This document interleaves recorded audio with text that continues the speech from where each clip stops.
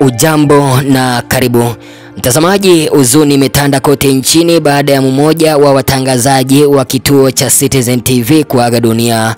Kituo cha Citizen TV, mtazamaji, kimeweza kutangaza kuwa mmoja wao ameweza kufariki kutokana na kulishwa sumu, huku wengine wakiwa hali mahututi. Kulingana na taarifa za mkuu wa usimamizi wa vipindi katika kampuni ya Royal Media hapa nchini, mpenzi mtazamaji, ambaye ni Wachira Waruru, kampuni hiyo iliagiza chakula kwa wafanyakazi wao kutoka kwa kampuni moja hapa nchini ambayo inaunda chakula ili wafanyakazi wao wafurahikie Christmas yao hata kama walikuwa kazini. Inasemekana mnamo tarehe 26 mpenzi mtazamaji ya Disemba, ambayo inajulikana kama ni Boxing Day, mmoja wao alianza kuumwa na tumbo kisha akafa, wengine wakiwa wamelazwa.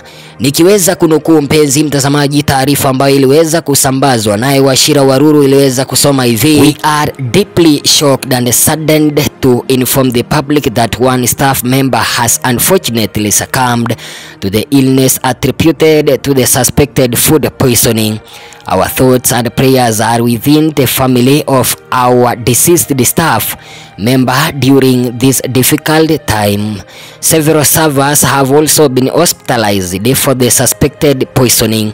Royal Media Services is providing all necessary support to the affected staff, and the suspected food poisoning incident is currently under investigation. Wachira Waruru, Group Managing Director. Mpenzi mtazamaji, hizo ni habari za hivi punde kwamba mmoja wa watangazaji wa kituo cha Citizen TV ameweza kufariki kutokana na kulishwa sumu.